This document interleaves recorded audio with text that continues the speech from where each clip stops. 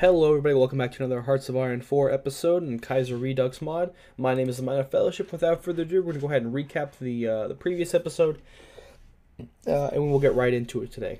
So in the last episode, Mongolia decided to screw us over. Shocker. They declared war on the Russian Empire, so now they are at war with both. We're not going to necessarily join that war. We're going to try to finish off their Eurasian Union as fast as possible. We're going to hope that the Commune of France is going to save us by declaring war on the Eurasian Union. That would really save us. Like, no kidding. So, we are going to see what happens today's episode. I'm hoping the Russian Empire doesn't absolutely destroy Mongolia. But yeah, I mean, who knows what's going to happen today. But yeah, I also want to preface this video. I did in the last video. I apologize for not being able to post before my vacation and having that kind of long period of no posting at all. As you guys probably know, editing takes a very long time, so I was kind of unable to post a video. But hopefully I can find time to do it in the near future. So yeah, without further ado, I'm going to go ahead and press play, and we'll get started today. And we just got the anti-tank, so hopefully we can do more piercing damage. We can even get the level 2 variant of it. Why not? Alright, and it looks like the Civil War in America is over. The American Union State has taken New York City, and they are now justifying on the Pacific States of America, but they did finish their Civil War, so right now they're going to go ahead and reclaim California and the West.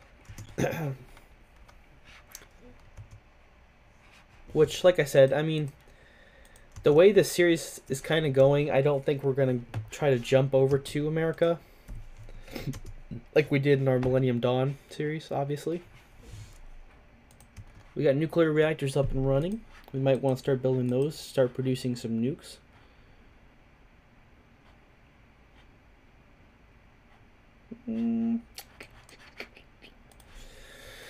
Alright, we'll go ahead and grab radio. Why not? Alright, Kingdom of Burma. I think we're going to go ahead and give all of that to probably the Princely Federation and the Siam. So we're going to try to divvy out as much as we can. We're going to go ahead and confirm an exit. But we are going to do a little bit of a editing thing. Mark state. Mark state. We're going to give this to Siam. And we are going to give...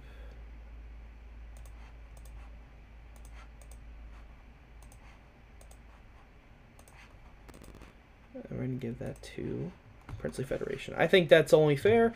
Princely Federation is the is India, and yeah, I don't know. I just think that's right. We got another military factory. Perfect. We're going to head and pop that bad boy. We could invest more into fighters, but we could also do artillery. I think we'll start putting stuff into fighters with our next round of military factories. Engineer company level 3. Awesome. We could go ahead and do recon company number 3. Second Soviet Russian Republic. Okay. Oh, thank God. Oh, Russia's stupid. Oh, yes. Okay.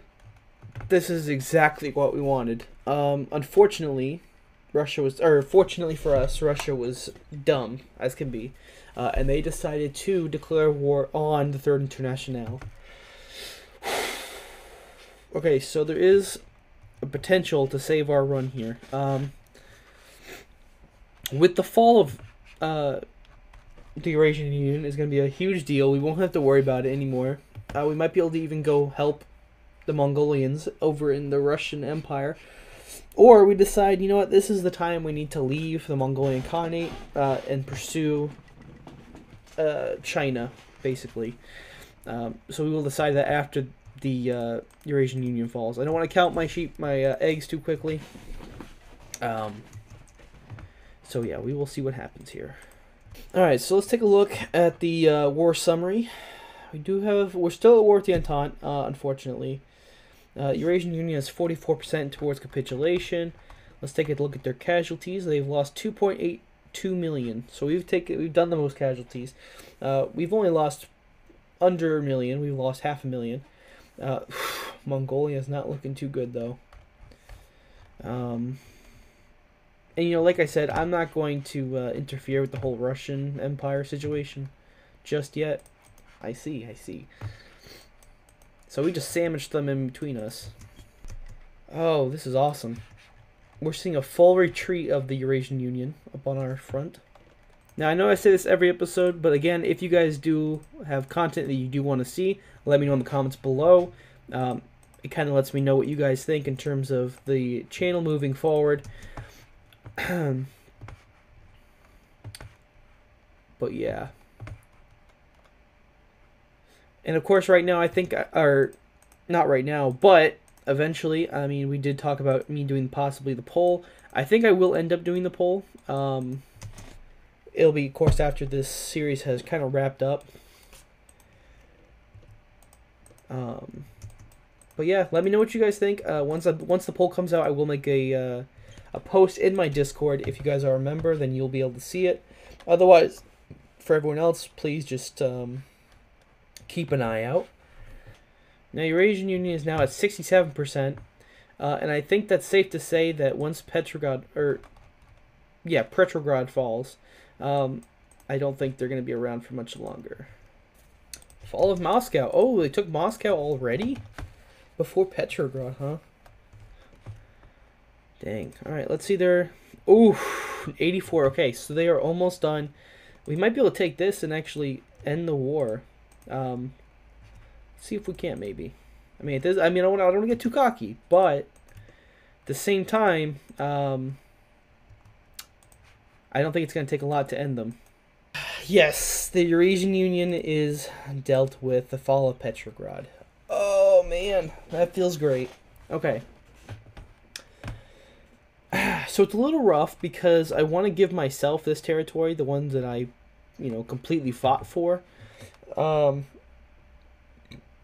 at the same time, these guys are not included in the peace deal just yet. Alright, so we are back from the peace deal. Alright, so, let me explain. I gave Commune of France all of this because I know that they kind of do their own thing. They make puppets or whatever. Worst case scenario, they just kind of keep it. We use the Urals as basically like a block between Mongolia and Commune of France. And Mongolia I gave the land to because, one, this is basically all or nothing. And they got claims on it, so I was like, whatever. We ended up taking this little portion down here. We made puppets out of Turkestan and Kazakhstan.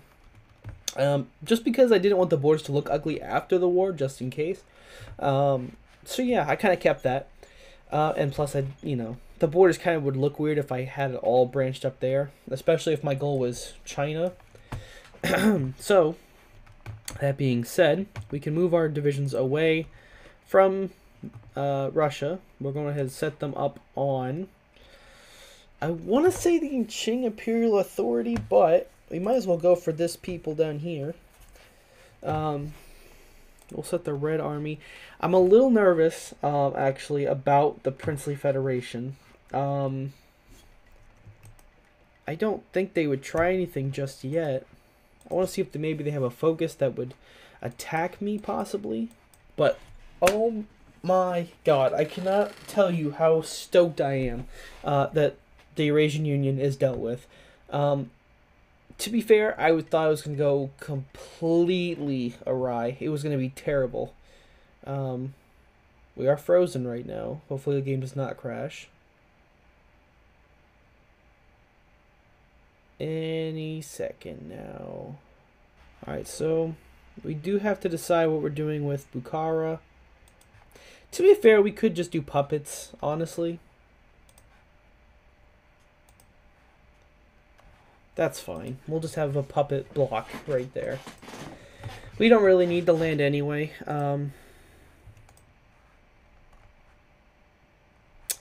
We do need steel, though, because we did take it in the war. Oof! Major exporter. Leading up now, I think we're going to have to do some infrastructure over here. I'm not building infrastructure over here. I'm going to let Mongolia duke this out, because worst case scenario, we do have a war goal against Mongolia. You know, if they die, not a big deal. We've used their use. As of right now, we're going to do our own thing, and maybe even declare war on them at some point, but for now, I'm going to kind of ignore them, as bad as that sounds. But anyway, I think I'm going to go ahead and end the episode here. We did amazing today. We've finished our major war, and yep, like I said, France made a puppet of the Russian Socialist Republic. But yeah, no, we're going to turn our attention over to East Asia, aka China, and obviously dominate over there by taking these. I haven't quite decided if we're going to go to war with Japan. I don't know. We'll decide when it gets to that. But yeah, thank you all so much for watching. As always, if you guys did enjoy, please like, comment, subscribe. Let me know in the comments below what you guys thought of this episode. And yeah, let me know if you guys have any suggestions on what I could do better, what content you guys want to see, anything like that. Yeah, thank you all so much for watching, and I will see you all in the next episode. Peace!